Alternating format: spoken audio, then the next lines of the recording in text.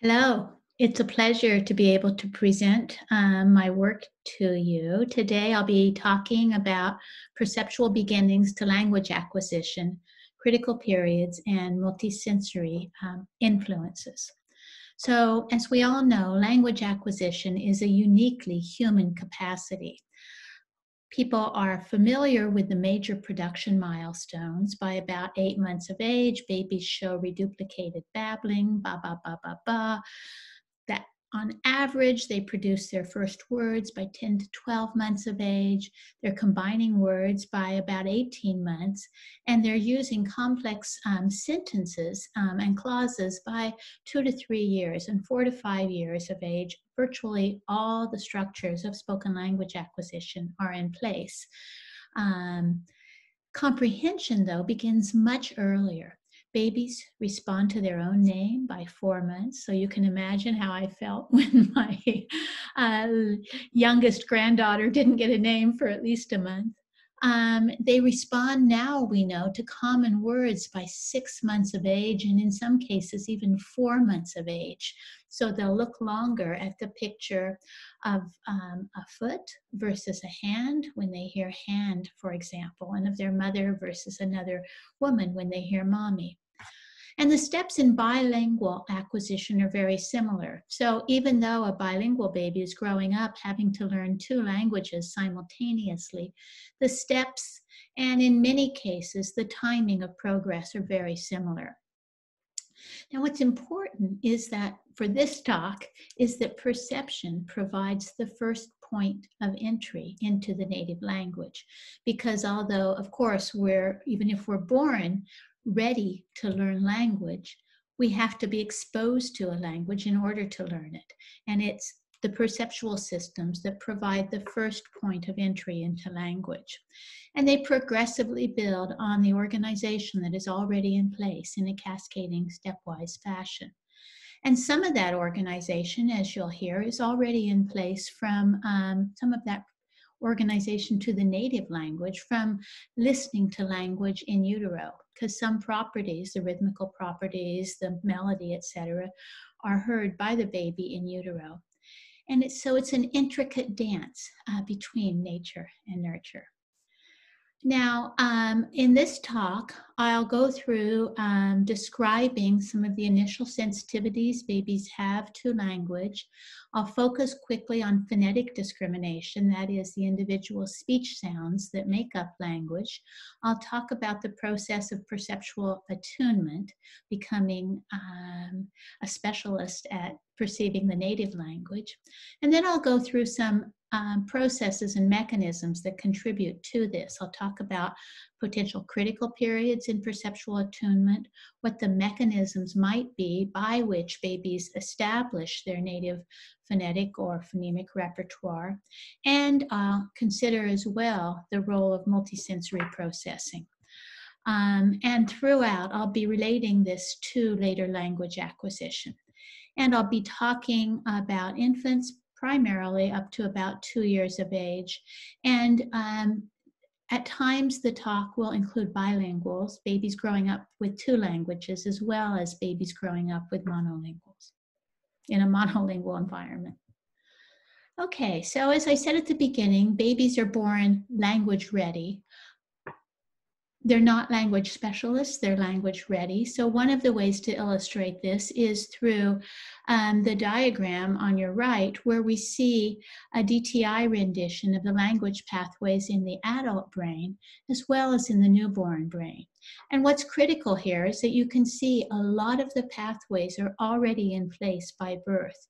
And indeed, those pathways are in place by about 26 weeks gestation, those initial pathways. And that's before even, or about the same time that the cortex is beginning to get and be able to respond to acoustic information that the baby will be receiving in utero. And then rapidly, in the first 6 to 8 weeks of life, these blue dorsal pathways that connect the frontal areas to Broca's area, and then thus do the frontal articulation connections, those rapidly develop in the first 6 weeks of life. Okay, so also behaviorally, infants show a preference for listening to speech over non-speech, but already a preference for the language heard in utero, so this intricate dance of nature and nurture. The newborn brain is differentially responsive to speech, to both familiar and unfamiliar languages, but already with a stronger response to the language heard in utero.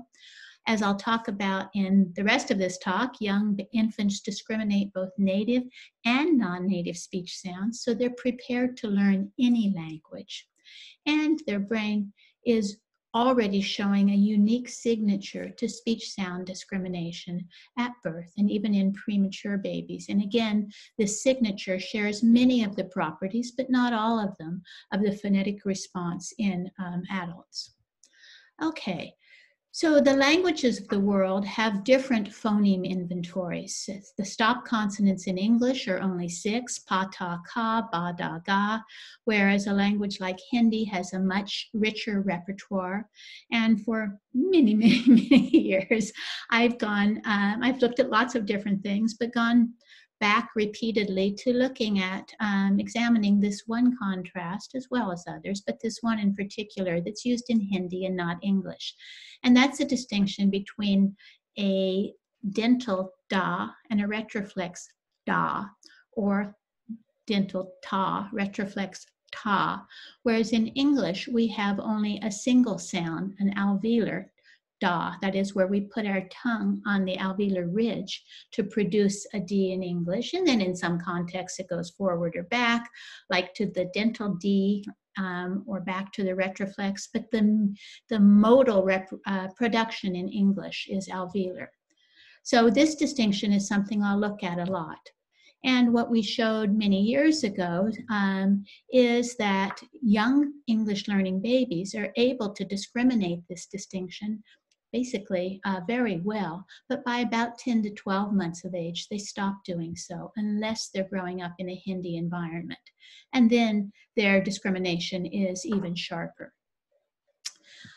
This has been replicated many times with the same contrast and with other speech sound distinctions of many types using a variety of behavioral tasks, both this conditioned head turn procedure that you see here, as well as habituation, a lot of different tasks. And it's also been replicated using EEG, FNIRS, a lot of different imaging modalities. And importantly, bilingual infants maintain the distinctions used in both of their languages and may have continued sensitivity to non-native ones for a little bit longer as well. So we think of then speech perception as a process of attunement. At birth, babies are born, as I said, with a preference for listening to language, any language, but even at birth, it's already a little bit stronger to the native language, and that gets stronger, much stronger across the first year of life. For many properties of language, syntax, prosody, etc., and what I'm focusing on here, speech sounds, phonetic contrasts, babies become specialists again across the first year of life. So, but by 12 months, they're far superior at discriminating native sounds and much worse at non-native ones. And what's interesting is this perceptual attunement to the speech sound inventory in infancy predicts vocabulary at 2 years of age. So a baby in the first year of life who's better at discriminating native sounds and worse at non-native ones is going to have it's correlated with a larger vocabulary at 2 years. And by 18 months, these phonological categories are very robustly guiding word learning. So this just shows, compares Dutch and Canadian English learning babies on their facility at mapping short versus long vowel version of tam, to two different objects. Now this is not distinctive in English. We don't make a lexical distinction between short and long vowels, but in Dutch they do. And by 18 months, at 18 months, as you can see, Dutch babies can learn to map these vowel distinctions to two different objects and are surprised when this object that was labeled with a short vowel is now labeled with a long vowel and look longer at the switch, whereas Canadian babies don't do that, Canadian English babies. Okay. I've described this work as involving potentially a series of cascading critical sensitive periods, critical or sensitive periods. So in very early, babies become better at discriminating the native language from an unfamiliar language on the basis of the rhythmical and melodic properties. This may be critical period-like. As we're talking about here, they attune to the native phonetic categories within the first year of life. So they're probably most open to input around 8 to 10 months and then become less so.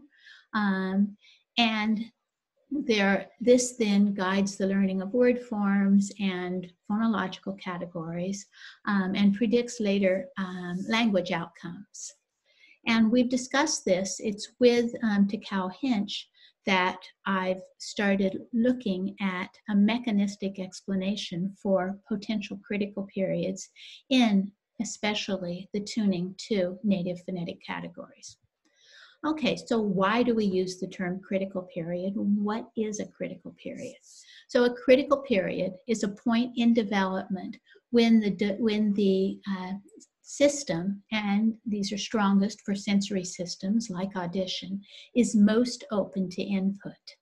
And before that period and after that period, input or heard speech is less likely to have an impact on speech perception.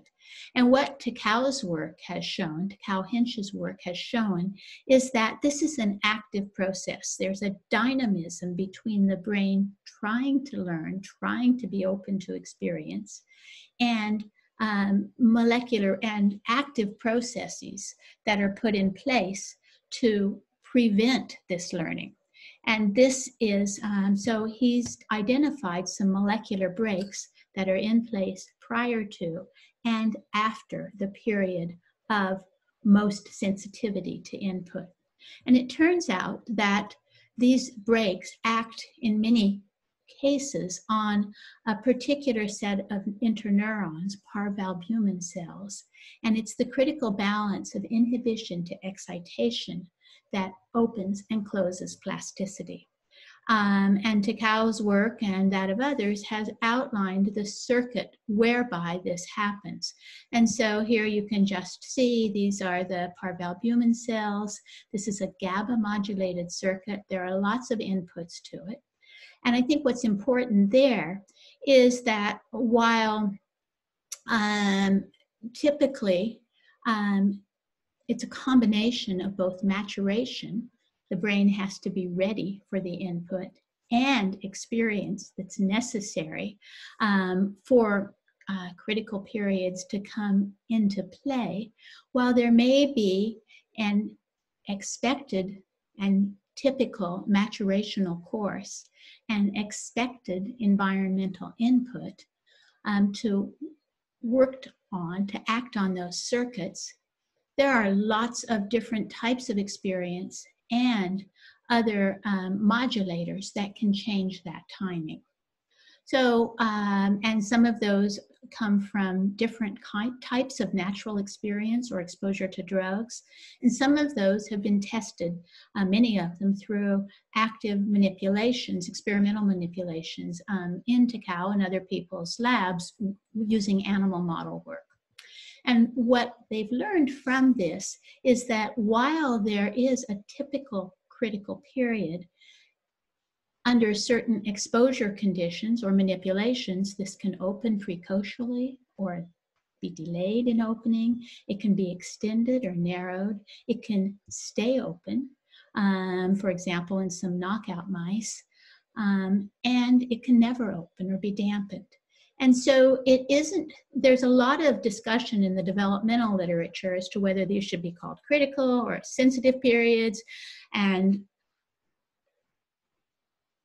for a sensory system like auditory speech perception, a sensory system that is tightly coupled with a higher cognitive system, I'm comfortable calling it a critical period and taking a mechanistic approach, because by understanding the keys that open and close that critical period or allow it to reopen, we can understand why some people can learn languages at different points in life, or we can understand how input works to shape the perceptual language system, how aberrant input or aberrant experiences might change the timing, and whether that's good or bad.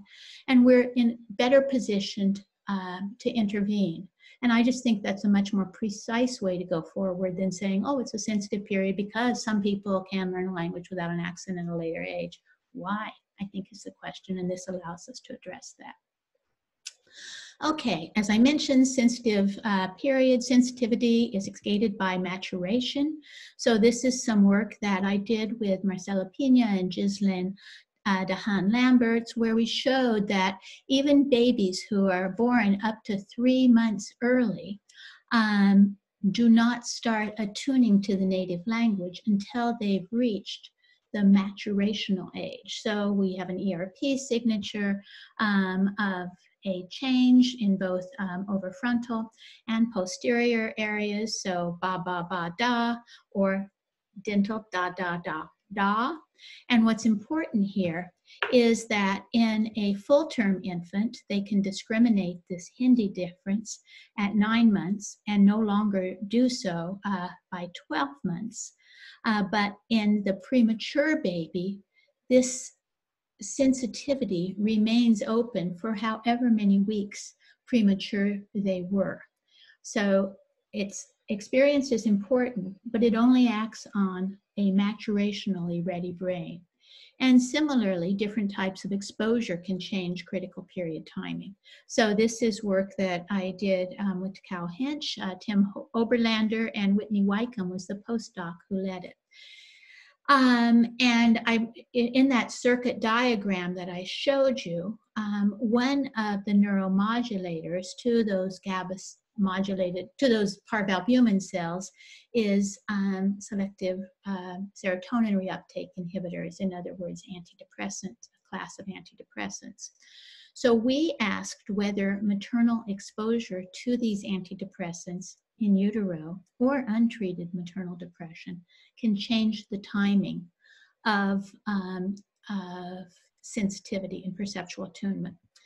And what we found is that, as predicted by that circuit, mothers who were depressed during their pregnancies and chose with their doctors to take SRIs did have accelerated onset of critical period plasticity.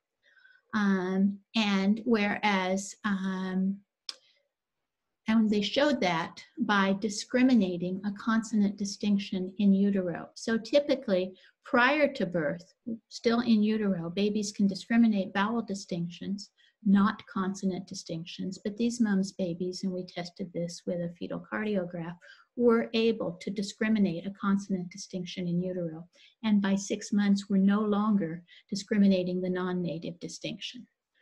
On the other hand, untreated maternal depression also has a cascading set of hormonal and endocrinological events that also get into those circuits. And what we found is that the babies of mums who had been depressed during their pregnancy maintained sensitivity to the non-native speech contrast longer.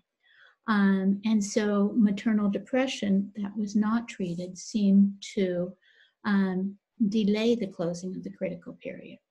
Now, what we're testing now is whether that has an impact, either of those, on later development. And we're testing children who are 10 years of age. And what we're finding is that those who had SRI exposure in utero are showing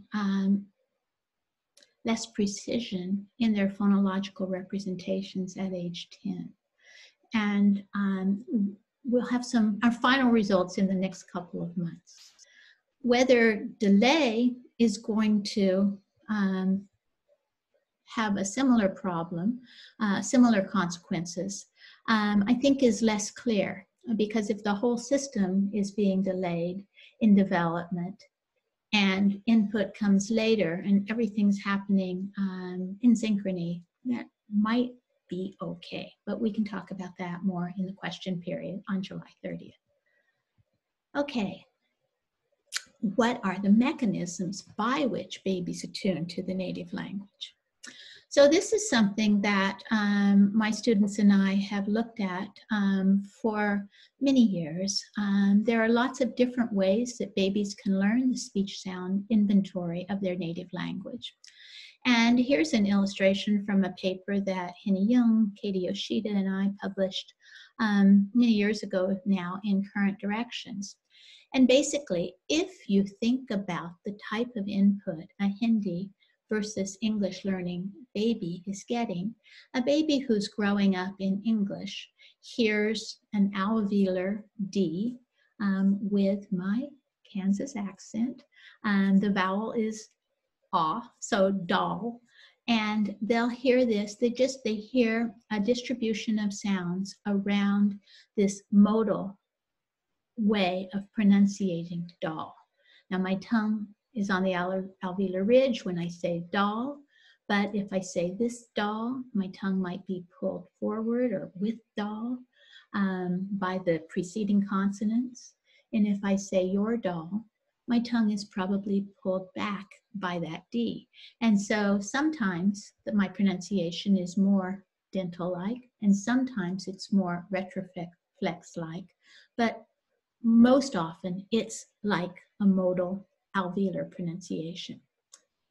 A baby who's growing up in Hindi hears two modes, one around the dental, more front, dal, for lentils, the word for lentils. So that's a word that's made its way into the English language. And the retroflex, dal, for branch. Now notice as well, no, we'll just keep it at that. So what Jessica May and I looked at when she spent some time in my lab while she was still a student is we asked experimentally whether by presenting babies 6 to 8 months of age, when they should be at that peak of openness to environmental input, whether presenting them with a bimodal versus unimodal distribution of sounds that go from, we created an acoustic continuum, so they go from a front dental da to a back retroflex da. We had two groups of infants. They were both presented with all steps along this continuum. They all heard steps 1 through 8, but they heard them in a different frequency distribution. So for one set of English learning babies, they heard more instances of step 2 and step 7. And the other group of English learning babies heard more instances of steps 4 and 5. So they got a unimodal distribution. And we just presented these sounds to them for like 2 minutes. Da, da, da, da, da, da, da. And then we tested discrimination of the endpoints. And what we found is that at 6 to 8 months, English learning babies who had been given the bimodal distribution were better at discriminating the endpoints than were English learning babies who had been given the unimodal distribution. Now by 10 months, this didn't work as well, and similar results have been reported by Liu and Kager and some others, but Liu and Kager's for a tone distinction. So there seems to be a period of age. Distributional learning does seem to be a mechanism tracking this frequency, these statistics in the input, by which babies might be able to change their speech sound categories.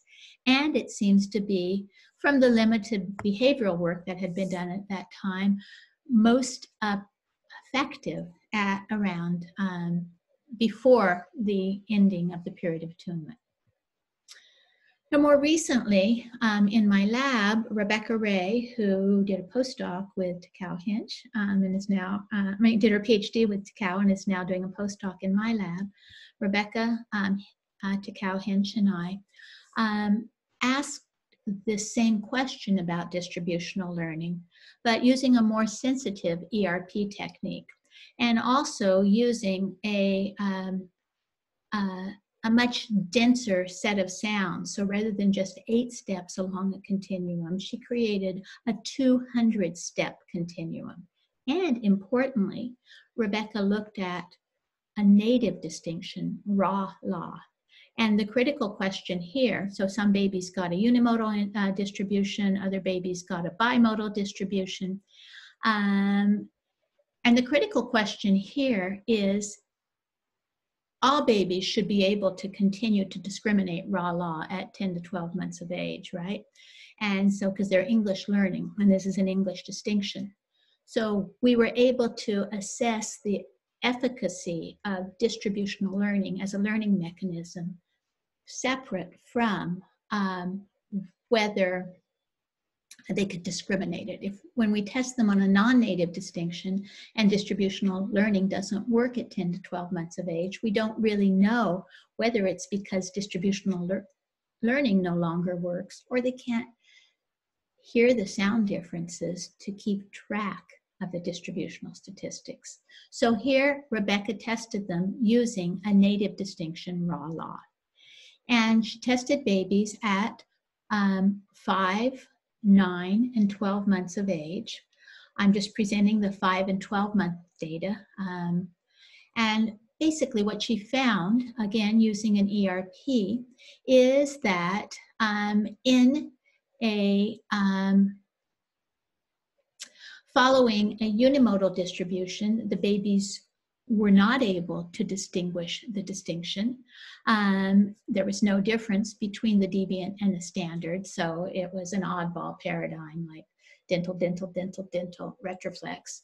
But in the bimodal distribution, they were at 5 months of age, sorry, ra, ra, ra, ra, la. So they were not the unimodal collapsed discrimination at 5 months, but the bimodal maintained it.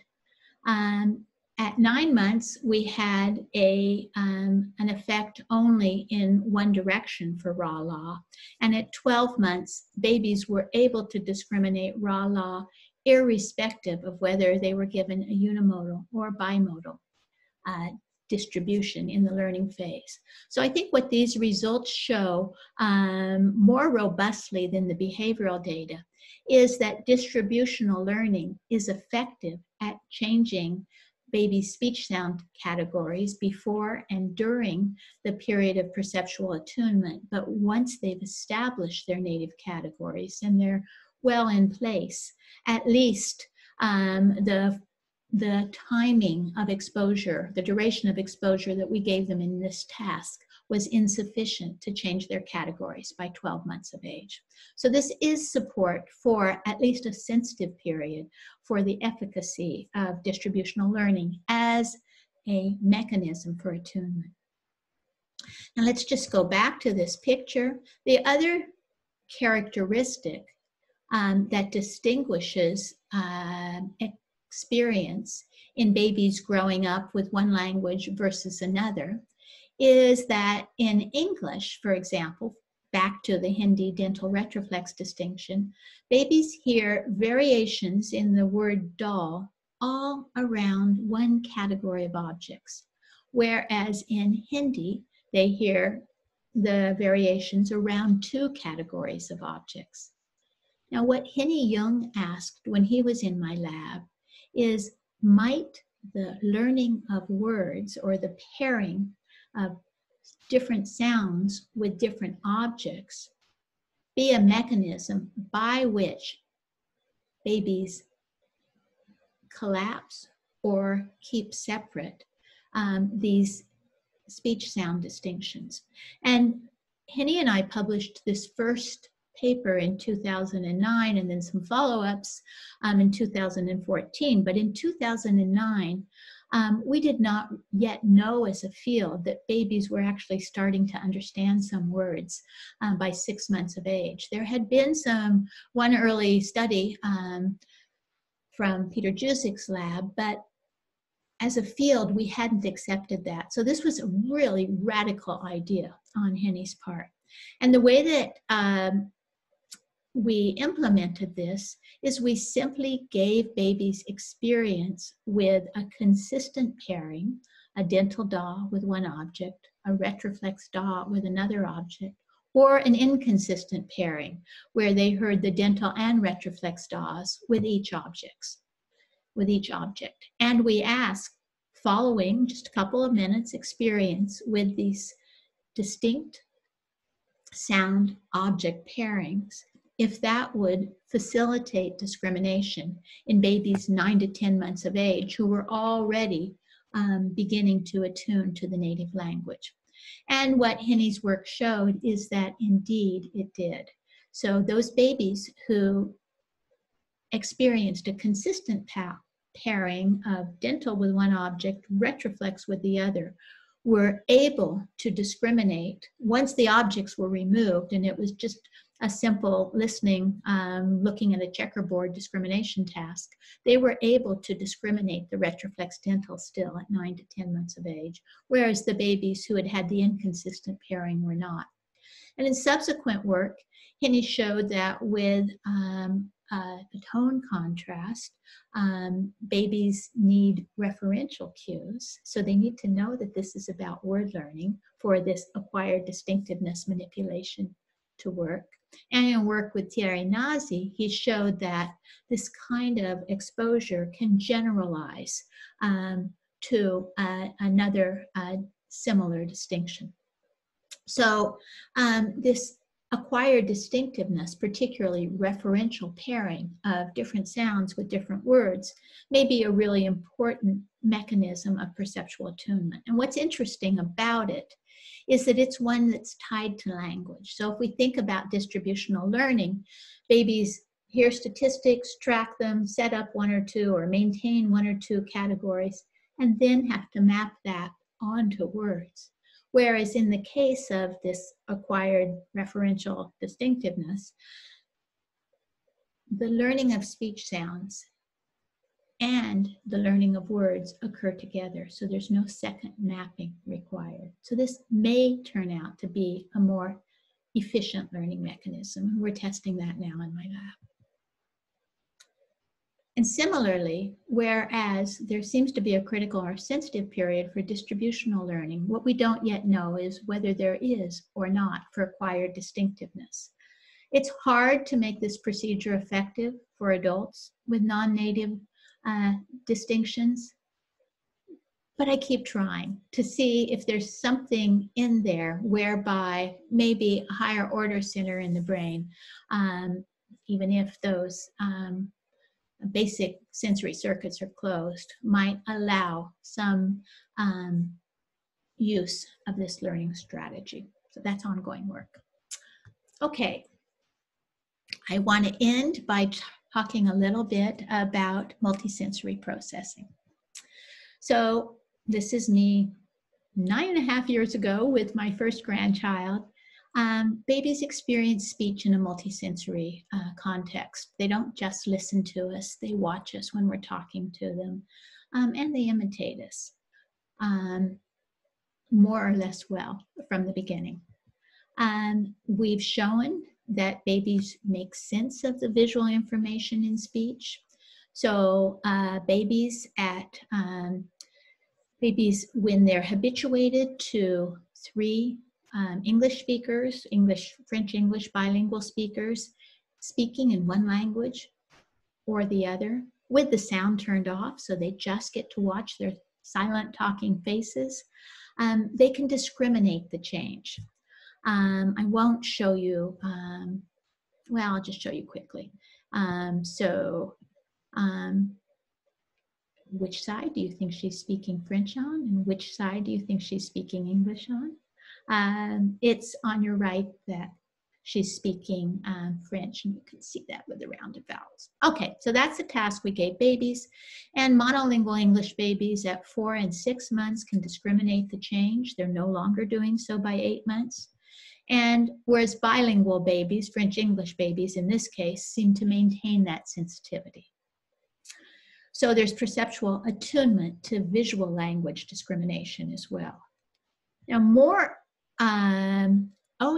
this visual-only discrimination is also changed by depression and SRIs exposure, antidepressant exposure. So this is more of the work that we also studied visual language discrimination in this group of babies whose moms had been depressed. And there was an acceleration of the timing of attunement in babies whose moms had taken SRIs in utero, and there was a delay in the timing of attunement in those babies whose moms had experienced depression and had not taken SRIs. I just want to stop here for a second and say this is not to say it's wrong to take SRIs or it's wrong to not take medication. Depression is like, puts the fetus and the mom and the whole family system at high risk, and people need to make the choices that they need to make to treat it. This is just to understand what some of the impact of different choices might be. So again, that we're in a better position to support moms for whatever decision they make. Okay, now speech is not just auditory, not just visual, it's multisensory. I'm not going to show the McGurk effect, but basically your speech perception is influenced by what you see as well. And babies from a very early age, 2 months at least, show bimodal matching of heard and seen speech. So when they hear ah, they'll look to this face. When they hear e, they'll look to the face making the e sounds.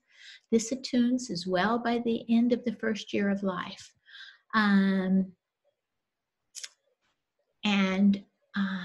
Is something that also might be sensitive or critical period in nature.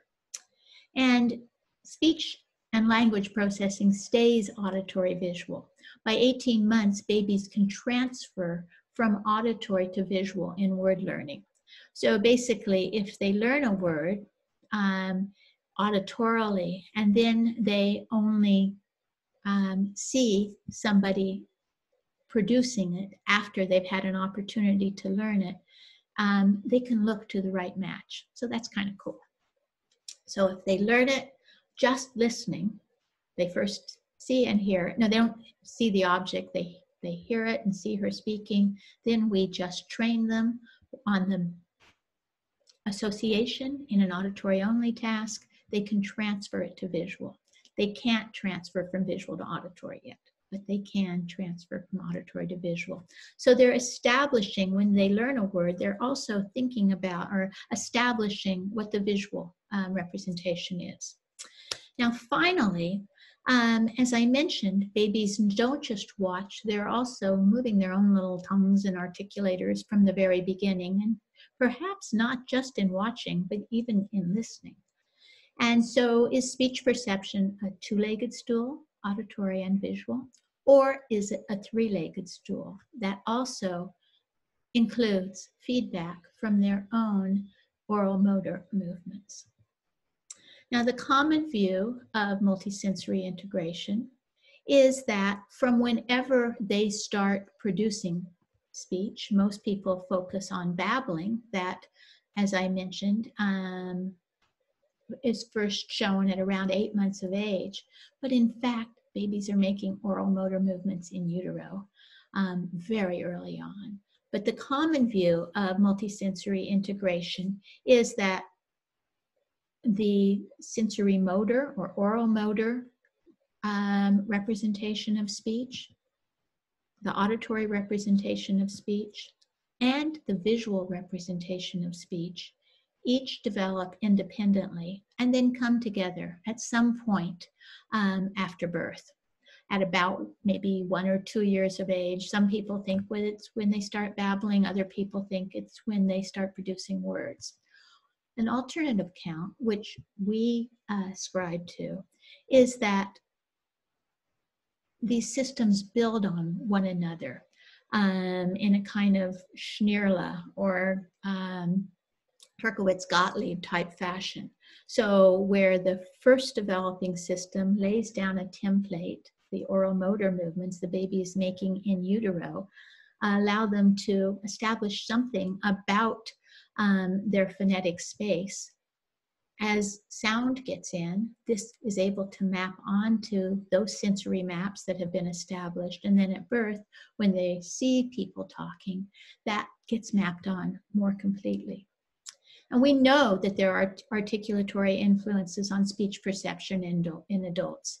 So transmagnetic stimulation of the lip and tongue areas in the motor cortex disrupts relevant speech perception. And silently articulating speech changes perception. So just moving your lips in one way or having them moved in one way or another changes the way that adults perceive speech. And there are many, many, many more examples. So again, Henny Young, when he was a grad student in my lab, asked if there were oral motor influences on auditory visual speech perception. And he looked at matching of E versus U. And basically what he did is he had moms hold either a teething toy or their finger or another teething toy that allowed them to purse their lips in their baby's mouths. So with the finger or teething toy held like this, the baby's lips were more in an E configuration, and with it held like this, they were more in an U configuration. And what he found is that this teething toy disrupted their ability to detect the match.